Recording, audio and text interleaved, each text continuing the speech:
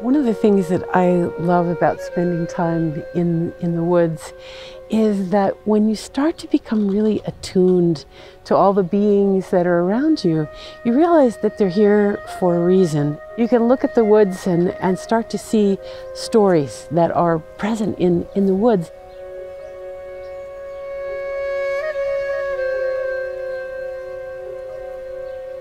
Bonjour, Shabadaskegij kokwene deshnakas, Bodwe wadmi koyenda, Megazedo dem minwa makoto dem. In our beautiful Potawatomi language, I've introduced myself. I am Robin Wall Kimmerer, Anishinaabe woman, member of the Bear Clan and of the Eagles, and member of the Citizen Potawatomi Nation. I am a professor of environmental biology at the SUNY College of Environmental Science and Forestry here in Syracuse, New York. I'm a botanist, a plant ecologist, and also the director of the Center for Native Peoples and the Environment. I chose for us to meet here at the Clark Reservation State Park in Jamesville, New York, because at this time of year when the snow has just begun to melt and spring is thinking about arriving, this is one of the best places to see those first signs of spring. You know, right here it comes to mind, we're walking on this path and this little evergreen vine here, you think, oh well, yeah, that's nice, some green on the ground. But in fact, this is telling us a story. This, and you can see the way it's just one patch of this. This tells us that this was an old home site. This is a little periwinkle vine. It's a exotic species, doesn't really belong in the woods, and yet it's part of the story of the place because it's telling us that there were people here before who valued this plant and they put it here and it has survived. The park was made here because it's spectacular geological formation. This is beautiful limestone ledges and sculpted pavements of limestone where the glacier passed over here and created a huge waterfall which created the lake, scoured out the limestone, and there's so many plants that love to live on that damp limestone. So it's a favorite place of mine to come and teach and come in and watch the unfolding of the season. You look around you and it's not just an assemblage of trees and green things, but it's a whole story. You know, as I'm walking around here, I do love to pay attention to the little things, but this time of year, when there aren't any leaves out and the flowers aren't up yet, you get to really see all of the textures and colors of the place. You know, back here is another tree that's telling a story. Look at this. This is a shagbark hickory right here with those great big platy bark on it. And you know, when you see that, you know something about the history of this place. Its nuts, which are delicious, only grows in bright sun, in open places. So this tells you that this is not an old forest. This is a young forest coming back from some kind of disturbance. It also tells you when you see shagbark hickories, this is the place to be in the fall. Delicious food from the hickory nuts, a really important traditional food of Indigenous peoples in this habitat.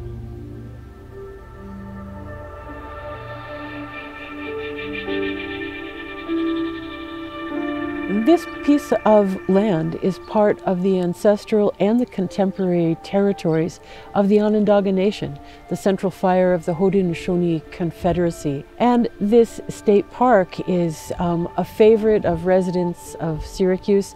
There are miles of hiking trails and it's great birding and botanizing. So it's a place which is well loved by residents of the region. One of the reasons I love to bring my students here is these beautiful mossy ledges that all of this limestone was scraped bare by the glacier. And without any soil on it, for the most part, the rooted plants can't grow. And then it makes these gorgeous habitats for all of the mosses. And you might at first just look around you and say, okay, there's a green carpet on the rocks. But when your eye starts to become tuned and you use all of your senses, you realize that there's no such thing as just moss. It's mosses. There's all these different kinds. And I mean, just look in here. And the 1,000 shades of green. There's the bright lime green and the rusty orange green and the brownie green and the bright grass green, the shiny ones, the dull ones. Every one of them is a different species. And it starts to just draw you in closer and closer to see how they live their lives.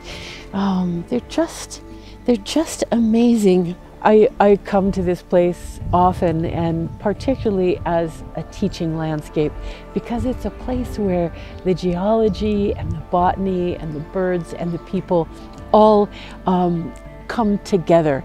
And it's a place to be able to teach natural history, ecology, and cultural relationship as well. You know, for me, all of the plants are teachers. They have things that we could learn from them. And the mosses are the oldest plants on Earth. And if you look at the fossils of mosses and you look at contemporary mosses, they haven't changed very much. So what we're talking about here is that the oldest plants on the planet are right here. And that means that these plants that have existed since plants even came onto the land have endured every climate change that has ever happened on Earth. They have endured when most organisms have gone extinct. The mosses have endured. So you have to look at these and say, well, how did you do it? What lessons do you have for us, mosses, about how we could live? How do we adapt, and how are we resilient in the face of the changes that are upon us? One of the answers that the mosses have for you is simplicity. They ask very little of their environment, and they give a lot back. It may just look like a green blanket, but they're harboring so much biodiversity. They're called the coral reef of the forest for all the little critters that live in these tiny little moss forests. They make soil, they purify water, they create habitats for others. They give a lot and don't take much. They live simply. They don't change the environment. They live within the environment. And so then we ask ourselves, well, how did they persist through every climate change that has ever been on the planet? Well, that's how. Being small, adaptable, and not changing the environment, but adapting to the environment. A place like this is an opportunity to really listen to the land and really slow down and watch and engage with the life unfolding around you. And that practice, that muscle, if you will, of paying attention to the land and learning from the land is something that we have started to lose because of all the time we spend on digital media, all the time we spend inside. I fear that we're forgetting how to really engage with the land, to listen and to learn from the land as our teacher. But the good thing about that is that all you have to do is be in the presence of that teacher. All you have to do is be outside and pay attention and open all of your senses to the world around you. And those skills and abilities are latent. They're waiting to be woken up. So all it takes is the time and that beautiful gift of human attention. Oh, look, here's these nice ribbon leaf sedges. They're evergreen under the snow. But oh, look, there's the new growth of these ribbon leaf sedges coming. They're some of the earliest to come up. Oh, and you can just feel how warm those leaves are. Even though there was snow here just a couple of days ago, that southern exposure and the sun is warming things right up. This beautiful tree really calls to me because in our language, this is a basswood, also known as the American linden. And the basswood in our language we call wingo, which is the string tree. And underneath the bark, there are these sheets of fibers that our people routinely would harvest to use as cordage, as rope and twine for tying everything together, for weaving into fabrics and bags and containers. So it's a tree that you really like to see in the forest. You might just walk by it and say, well, you know, it's just a big old gray tree, but in fact it bears these amazing gifts. In fact, I like this tree so much. It has these beautiful fragrant flowers in the springtime. It's such a generous and beautiful tree that I named my daughter after this tree. Her name is Linden. So I didn't name her Basswood. That wouldn't be a very pretty name. But as a professor, I try to get my students out onto the land just as often as I can. Sometimes we're indoors. We're learning online, of course, this year, and learning from books. That's all good. But there is absolutely no replacement for learning from the land herself. You learn, you know, to exercise all of your faculties, not just the intellect, right? Not just your mental powers of learning how the world is, but to feel how the world is, to sense it, to develop a relationship with the living world. We know that we learn so much better when we're engaging our memories, when we're engaging story, when we're engaging our aesthetic senses. And I'm sorry, but that just doesn't happen so much in a textbook. And so to me, the place to learn to be a biologist, to learn to be a naturalist is on the land. And once you come to know the different beings that are around you, you see not only stories, but the way that the land cares for you. Just standing in this place, I see the food of the hickory, the food of the maples, the string of the basswood, and I see medicine. Right here in front of us, that black flaky bark is a black cherry. And did you ever wonder why cough drops almost always come in black cherry flavor? It's because black cherry is a cough medicine. And the bark of the twigs of that tree boiled down make a really good soothing cough medicine. And so yes, you look at the world as full of biodiversity and these amazing beings living their lives, but they also are in relationship with us. And you see the cedars, really good respiratory medicine. We'll get close to one later. We came by a hemlock, which is super good for colds. It has tons of vitamin C in it. So they're medicines. They're medicines all around us to be honored, to be respected. And in fact, in our Potawatomi language, the word for plants is mishkakin, which means the medicines, but it also means, if you take that word mishkakin apart, it means the strength of the earth. And so when we talk about plants healing us, they're healing us with the strength of the earth. And to feel that and to feel all those gifts that are all around you makes the woods into a very different place. The Potawatomi language, which is the language of my ancestors and which I am a beginning student, is full of sounds that to me sound like the land.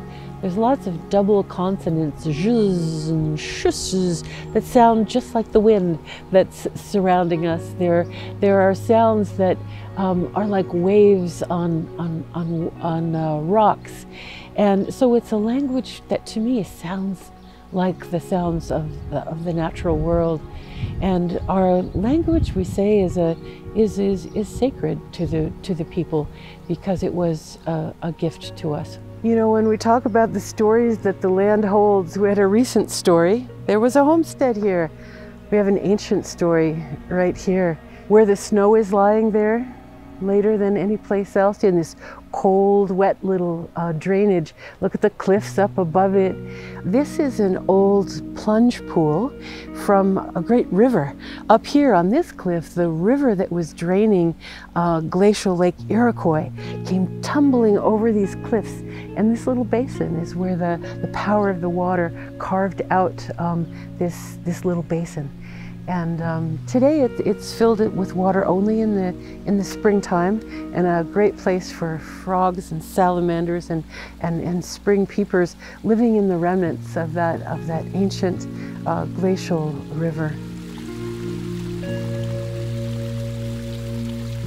One of the greatest sources of biodiversity in woods like this are, of course, the fungi, who are busy decomposing all the leaves and the wood. And on this old tree base, here is one that I think is very common but really beautiful. It's called the turkey tail fungus, for the way it comes in these little banded, colored fans, like an expanded turkey tail. These are wood destroyers. They're busy bringing this back down to humus. And down here, you can see up here, they're gray and rusty. And down here where they're green, these are algae that are living on top of them. So everything has its own niche, including living on others. And while this fungus, the turkey tail, is doing its work in the forest, it's also a medicine. It's a traditional medicines that is used for the immune system, for fighting off infections. That's a great one. Let's see what else we can find here. My friends and family tease me about these stories because you might previously just walk through the woods thinking, I'm just going for a hike, and I'm going to move right along. They say, Robin, when we hike with you, we don't ever get very far because you always have to stop and look at everything and say, why are you here? But it is for me, it makes it a really rich experience. This past couple of days, we've had warm winds from the south, and so the beginning of the songbird migration is upon us. Just yesterday, there were killdeer in the sky, and the mourning doves began singing, the robins began singing. So yes, this is a really special time of year to see all of those who have left us for the winter starting to come back. Whoa, look at this. This old maple has been worked by a pileated woodpecker. When you see those long oblong shapes, that tells you it's a pileated woodpecker with that really big, strong jackhammer of a beak that's been working that tree trunk to get bugs and grubs out. And whoa, it has been so busy. Look at all these shards down here. The whole base of the tree covered with these chunks that have been knocked out by the woodpecker. That's a good source of winter food, right? The bugs that are under the bark. Oh yeah, you can see where all the little insect holes here are too. There's some good food in there if you're a woodpecker.